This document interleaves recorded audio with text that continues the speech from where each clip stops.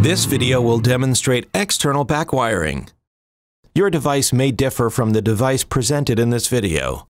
Be sure to follow all wiring instructions and diagrams provided with the product.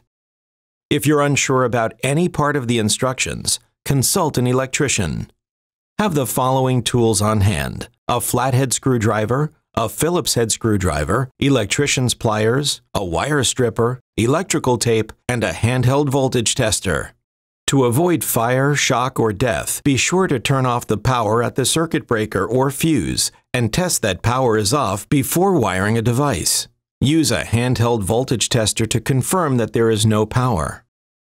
External back wiring involves terminating leads with external clamps located on the side of a device and then securing them manually by tightening terminal screws.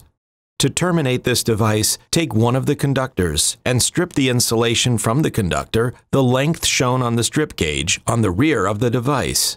Next, simply insert the conductor under the clamp. There are guide channels to help keep the wire in place. Use a screwdriver and turn the terminal screw clockwise to tighten the conductor under the clamp. Give a gentle tug afterwards to assure that the conductor is terminated. Follow the exact same procedure with any other conductors. After the first two conductors have been terminated, the last step is to terminate the ground conductor, which is the green or bare copper conductor. Follow the same procedure as the other terminals. If you live in a municipality where properly grounded metal wall boxes are used, you may not need to use the ground screw to provide ground to the device. Instead, the brass self-grounding clip will provide necessary grounding. Always check your local building code requirements and be certain to comply. The device is now terminated.